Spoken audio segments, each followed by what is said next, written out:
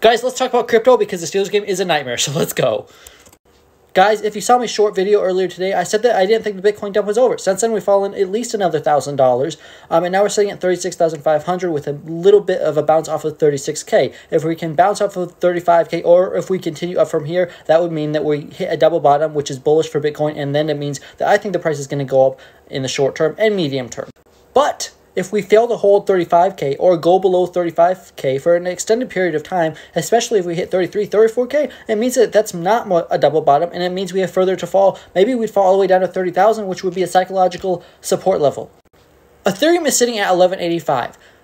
We are below the $1,200 support level, so that is now resistance. If we can get back above $1,200 and close a 1 and 4 hour candle above $1,200, that would be a good trade opportunity back to all-time highs, in my opinion. Have a great night, guys. Hopefully the Steelers can win this game. It will be a great second half, I think.